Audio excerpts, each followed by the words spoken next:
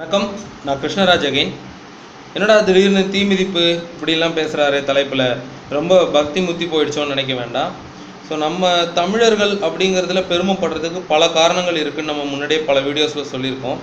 And at the same time நம்ம தமிழன் அப்படிங்கிறதுக்காக மட்டுமே பெருமைப்படாமல், எதற்காக இந்த தமிழ் அப்படிங்கிற ஒரு இனம் இன்றைக்கும் உலகத்தில் மற்ற இனங்கள்லேருந்து வேறுபடுத்தி காட்டுறோம் அப்படிங்கிறதுக்கு அறிவியல் பேக்கப்ஸும் அறிவியல் மூலக்கூறுகளையும் அனலைஸ் பண்ணி நிறைய வீடியோஸ் பண்ணிகிட்ருக்கேன். ஸோ அதில் ஒரு வீடியோ தான் இது.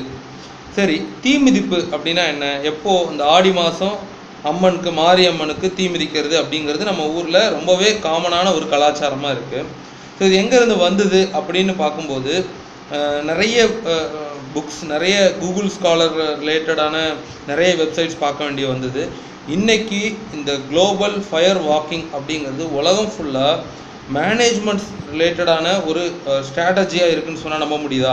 எனக்கும் இந்த விஷயத்தை தெரிஞ்சுக்கிறதுக்கு முன்னாடி இப்படி ஒரு இன்டர்நேஷ்னல் லெவலில் நம்ம ஊர் தீமிதிப்புக்கு இவ்வளோ முக்கியத்துவம் இருக்குது, இதை ஸ்ட்ரெஸ் மேனேஜ்மெண்ட்டுக்கு யூஸ் பண்ணுறாங்க அப்படிங்கிறது எனக்கு தெரியாது. ஸோ இதை பற்றி நான் என்ன தெரிஞ்சுக்கிட்டேங்கிறத ஷேர் பண்ணிக்கிறேன். தீ மிதிக்கிறது நம்ம ஆடி மாதத்தில் அதிகமாக மாரியம்மன் அம்மன் கோவிலுக்கு தீ மிதிக்கிறது அப்படிங்கிற பழக்கம் நம்ம ஊரில் இருக்குது. ஸோ மூட நம்பிக்கைகளுக்கு நானும் எதிரானவன் தான். ஸோ இதை பார்க்குறவங்க ஏதாவது ஒரு ரிலீஜனுக்கு ஸ்பெசிஃபிக்காக நான் பேசுகிறேன் அப்படின்லாம் யோசிக்காதீங்க.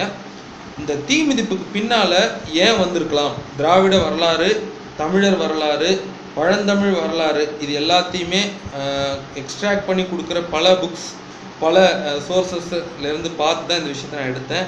And thanks to mister Paarisaalan, அவருடைய வீடியோஸ்லையும் அவர் இதை பற்றி கொஞ்சம் பேசியிருக்காரு. ஸோ அவரும் இதை கன்ஃபர்மேஷன் பண்ணியிருக்காரு.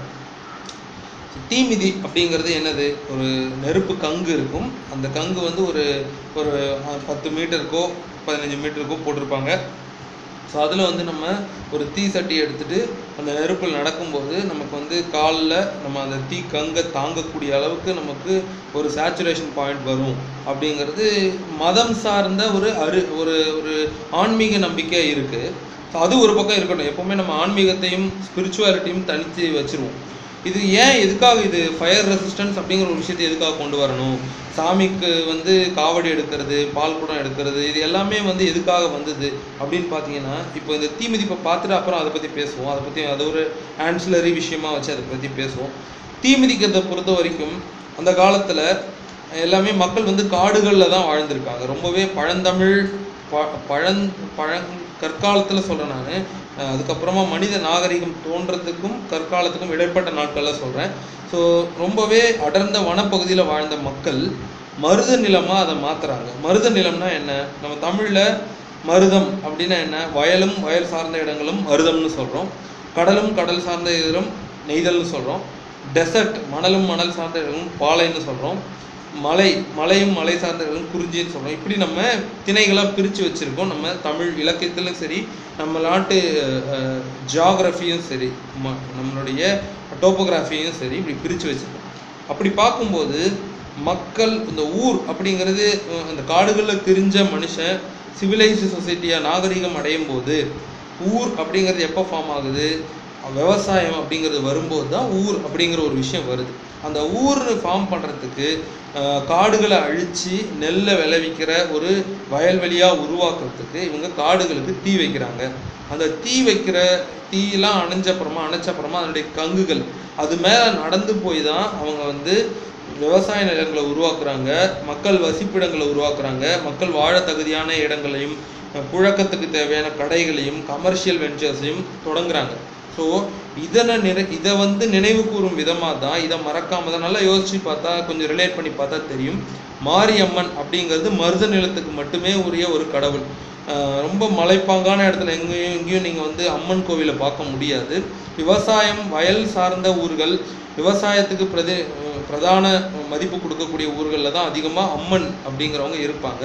ஸோ இது மத வழிபாடுங்கிறத தாண்டி இதுக்கு பின்னால் சயின்டிஃபிக்காக இவங்க சொல்கிற ரீசன், மத வழிபாடுன்னு பார்க்கும்போது இவங்க என்ன சொல்கிறாங்க, நம்மளுடைய முன்னோர்கள் எப்படி காட்டை அழித்து மருத நிலத்தை உருவாக்குனாங்களோ, அந்த நெருப்பு கங்கு மேலே நடந்து ஊர்களை உருவாக்குனாங்களோ, வயல்வெளிகளை உருவாக்குனாங்களோ, அதை நினைவு கூறும் விதமாக ஒவ்வொரு ஆடி மாதமும் நம்ம அம்மனுக்கு விழா எடுத்து அந்த கலாச்சாரத்தை ரீப்ரொடியூஸ் பண்ணுறோம் இல்லை நினைவு கூறுறோம் அப்படிங்கிறது தான் தீ மிதிக்கிறது அப்படின்னு சொல்கிறாங்க.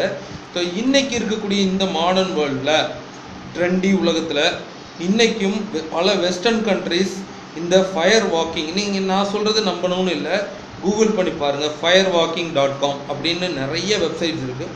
அவங்க வந்து ஒரு நம்மளுடைய ஆங்கர் மேனேஜ்மெண்ட்டுக்கும் ஸ்ட்ரெஸ் மேனேஜ்மெண்ட்டுக்கும் ஃபயரை தாங்கக்கூடிய அளவுக்கு ரெசிஸ்டன்ஸ் நம்ம பாடி இருக்கக்கூடிய எனர்ஜி பாயிண்ட்ஸ், அக்கு ப்ரெஷர் இப்படிலாம் சொல்கிறாங்க இல்லைங்களா, இது ஒரு வைத்திய முறை. அக்கு ப்ரெஷர் அப்படிங்கிறது ஒரு வைத்திய முறை, சீன வைத்திய முறை, சைனீஸ் மெடிசன் அப்படின்னு சொல்லலாம். பாடியில் ப்ரெஷர் பாயிண்ட்ஸ் இருக்கும், இந்த பாயிண்ட்ஸில் சில சில நீடில்ஸ் வச்சுட்டா எந்த விதமான வியாதியும் வலியையும் போக்கிடலாம் அப்படிங்கிறது அந்த மருத்துவ முறையினுடைய ஒரு நம்பிக்கை. ஸோ அந்த மாதிரி ஒரு ப்ரெஷர் பாயிண்ட்ஸில் ஃபயர் வாக்கிங் இன்றைக்கும் மேலை நாடுகள் நம்ம சொல்கிறது வெஸ்டர்ன் கண்ட்ரிஸ், வளர்ச்சி அடைந்த நாடுகள்லையும் ஃபயர் வாக்கிங் அப்படிங்கிறது பல கலாச்சாரத்தில் இருக்குது.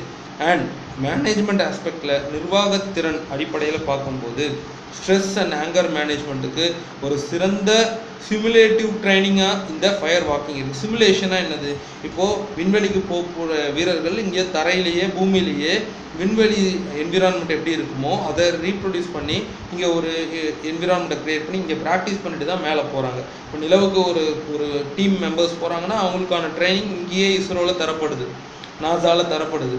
ஸோ அந்த மாதிரியான ஒரு சிமுலேஷன் தான் இந்த ஃபயர் வாக்கிங். ஸோ இதை வந்து பாரிசாலன் வீடியோஸில் நான் பார்த்து ஃபஸ்ட்டு தெரிஞ்சுக்கிட்டேன். அதுக்கப்புறம் நானும் கூகுள் பண்ணி சில விஷயங்கள் திரட்டி தான் நான் இங்கே சொல்கிறேன். ஸோ firewalking.com நீங்களும் போய் பாருங்கள்.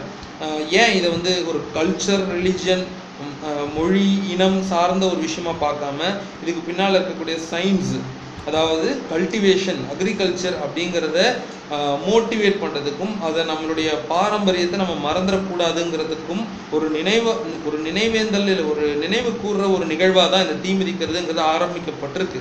ஆனால் நாளடைவில் அதை வந்து சொல்லாமல் அது ஒரு கலாச்சாரமாக மட்டுமே, இது ஒரு பண்பாடாக மட்டுமே, இது எங்களோட நம்பிக்கை, இது இந்த கோயிலோட நம்பிக்கை, இந்த மக்களோட நம்பிக்கை அப்படின்னு மட்டுமே பரப்புனதுனால நாம் அது ஒரு நகைப்புக்குரிய ஒரு பொருளாக, கேலிக்குரிய ஒரு பொருள், கேலின்னு சொல்கிறதால கோச்சிக்க வேண்டாம்.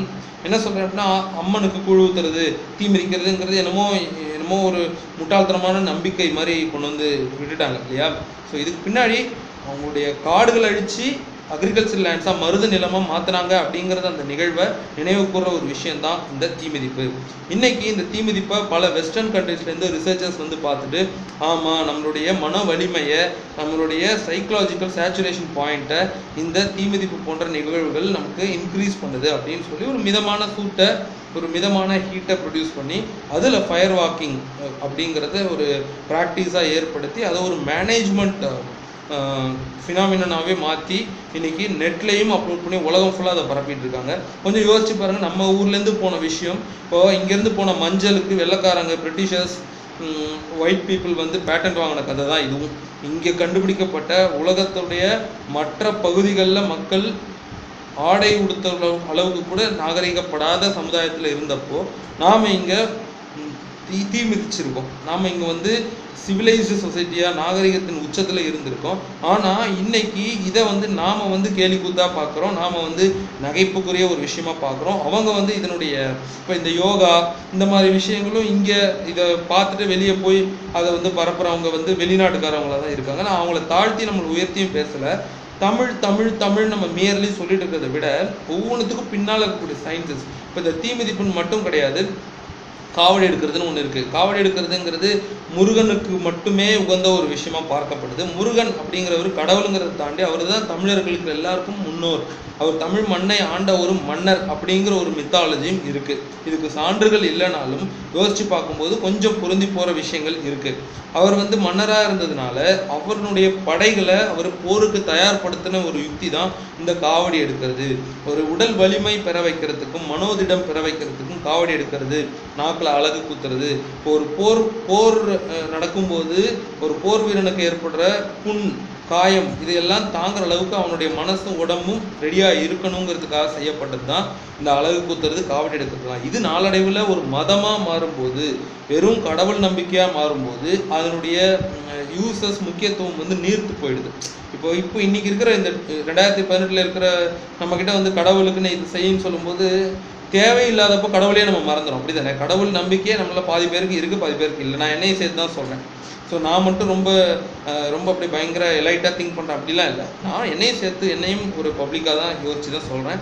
ஸோ இந்த விஷயம் இங்கே ஷேர் பண்ணிக்கணும்னு நான் நினச்சதுக்கு காரணம், நம்ம பல விஷயங்களில் தமிழராக இருக்கிறதுக்கு பெருமைப்படுறோம், அதில் இதுவும் ஒன்று அப்படிங்கிறது தெரியப்படுத்தணுங்கிறதுக்கு தான்.